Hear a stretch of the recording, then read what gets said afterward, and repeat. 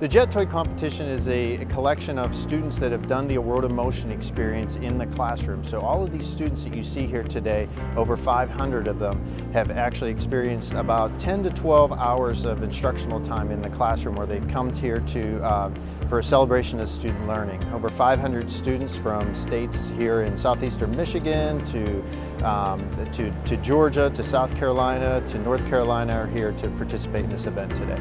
They're building balloon-powered cars. So in the racing of the toys on the tracks that you see, they're going through a series of events, from the distance competition to an accuracy competition. These students are able to take cardstock and balloons and nozzles, and they're able to design a vehicle that will travel between 5 and 6 meters and stop on a dime. They're able to design these things to go 16 meters down the track. So it's a pretty intense experience for the kids each time they come. It's nice for SAE to be able to showcase the programs that we have from the pre-K space clear through university programming like the Collegiate Design Series programming, ultimately having these students participate as professional engineers in the future in the WCX event.